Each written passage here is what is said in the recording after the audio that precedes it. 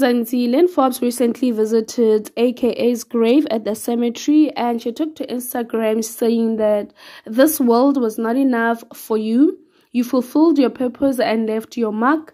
There is nothing left for me to do but to preserve your legacy.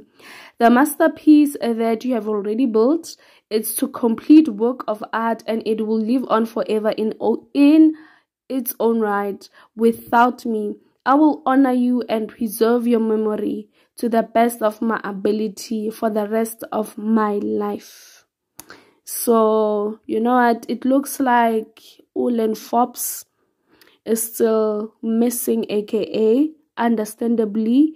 So may AKA's soul rest in peace and the Megacy be preserved in its own right. Till I see you again. Bye-bye.